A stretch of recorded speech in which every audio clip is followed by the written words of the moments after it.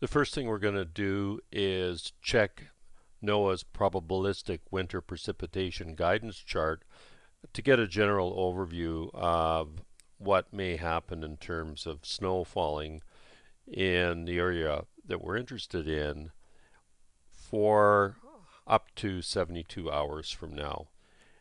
This is what you're going to see when you first go to their site using the link that is in the description below. And it's probably worth noting that you're not stuck on the USA if you are north of the 49th parallel. And what you can do in that case is just drag the chart around, and then you can also zoom in by using your mouse wheel or this little control panel over here. And for purposes of our demonstration, we're going to mostly be, because I'm in Banff, we'll be looking at the areas around here for the throughput of this full demonstration. But obviously you will be more focusing on another area of interest to you using the same procedures that I'm showing here. So once we are there, then you can use a bunch of the other options that are presented on this page to get through and curate the reporting that you want, even for the periods. You can go 24-hour, 48-hour, 72-hour, so on, and then pick your accumulation amounts that you want, and toggle the map overlays on and off, and so on.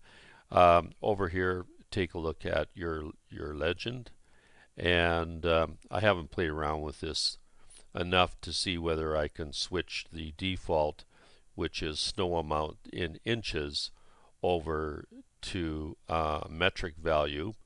And if somebody knows how to do that, it would probably be much appreciated if you would note how to do that in the comments below.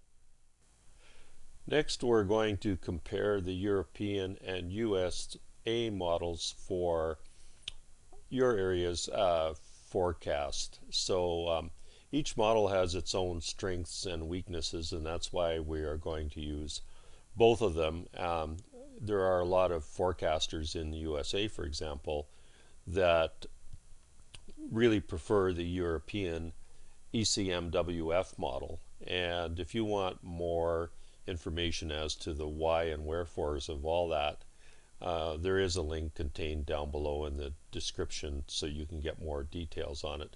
And the links for both of these charts are also in that same area. So now we'll move over here, and you can see the two of them side by side here.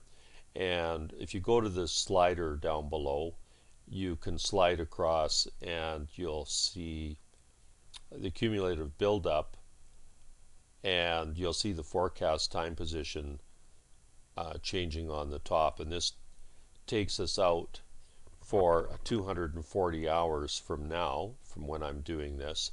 And I have now demonstrated what we can see on the ECMWF. And now we're going to move over to the GFS over here, and then I'm going to take the slider and move it across, and you'll notice here that there is a difference, and the GFS does forecast out further. So in order to keep them equivalent, I'm going to go over to about the 240-hour mark, and now you can compare the difference between the two of them and see that there is quite the difference between what the GFS and the European are forecasting, especially if you were down here in the States in the Colorado area. And you can see over here that the Europeans are looking at some precip in there as opposed to nothing over here for the GFS. So I recommend that you always look at the two of them. And usually what we're finding, for example, this week in terms of precipitation that was forecast, the GFS had it, I think one was to the north and one was to the south. And in reality, the precipitation band kind of went up through Montana in a northeasterly direction, and it was basically a composite of both those models. It was right in the middle of them. So that's why you really need to curate what you think is most likely to happen and stay on top of those forecasts as the day of your interest gets closer. And any models that go out much more than this forecast period are considered to be pretty specious at best. Now, the models diverge in a big way when you get out there this far. This is day 9. Some models toss out systems and others don't. And what I'm about to show you is for entertainment purposes only, but it's just a comment on why the European model only runs out 10 days, but the GFS runs out 16. A lot of times when you let the models run out really far, they go into a mode that becomes, well, very high amplitude. Is it boundary conditions in the model? Is it over convection? Is it just the fact that they're trying to conserve mass and behave according to the hydrostatic balance? I don't know, but they often just do this. Are you ready? Yesterday's 12Z run of the GFS tried to produce a hurricane coming between the Yucatan and Cuba that then slams into Florida as a monster. And then watch this. Now, please remember, this was a model forecast at 300 hours. This isn't reality. But it then became a blizzard for New England by November the 9th. I'll keep an eye on this, but right now just understand we are in model la la land out here. But fun, just fun to watch, okay? So there's probably not much need to go out past the 240-hour forecast, although for shits and giggles you can feel free to take the GFS and go even further out and see what happens. Before we go to the Weather Nerds website, one heads up. If you don't know it already, you might want to look up the lat-long position for the area that you're interested in.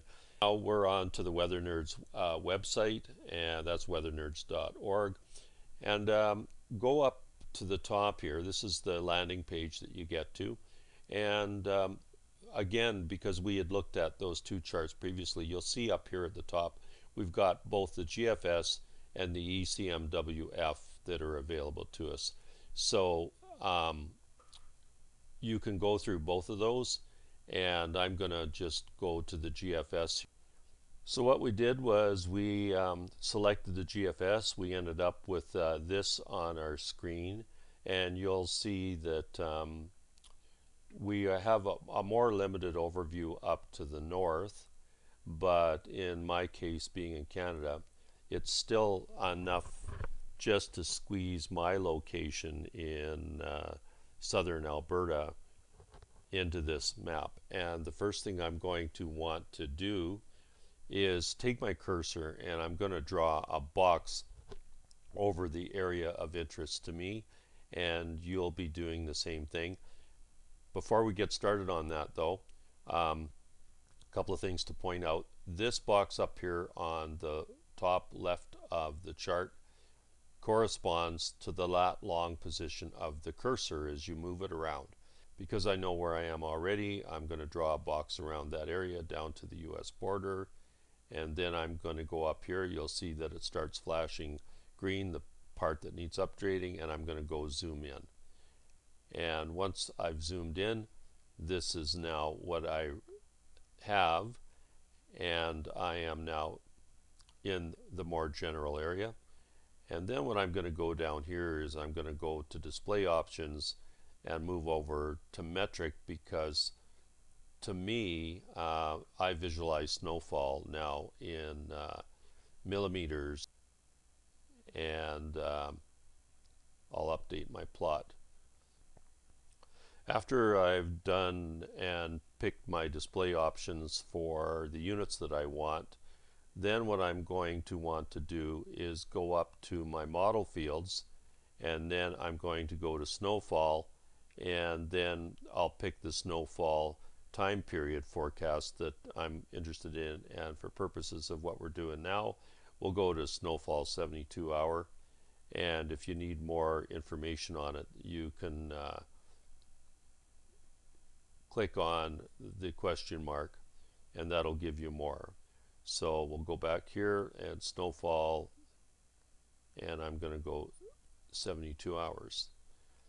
So now the screen changes, and you'll see here that we've got our GFS 72-hour forecast for snowfall expressed in millimeters, and here's the initialization of the chart given in Zulu.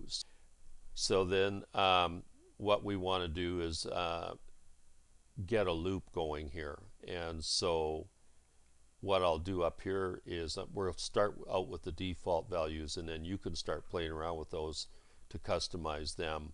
And it looks like the start hour and is from now, and well, it's actually from the most recent GFS data, which was initialized today and at 0600 Zulu. So then I go down to get loop, give it a minute to process the data that you want, and this is what you're going to end up with. And now while you're doing this, you can start moving your cursor around to get your more precise area. And unfortunately, I haven't figured out a way to place a mark on this chart. I don't know if there is one, but if anyone's got any suggestions for that, it'd be great to hear about them in the comments below. Now I find that when I really want to hone in on this, it's going a little too fast for me. So what I prefer to do is stop it and then use these arrow keys to move through the time periods so I can digest in finer detail what it's telling me here. So there is a lot available on this Weather Nerds chart that you can support them on Patreon because you don't have to pay for this. And I have found that although you can get some really nice charts from WeatherBell and weathermodels.com, those guys, I've asked them if I could use some of their stuff for some of my presentations.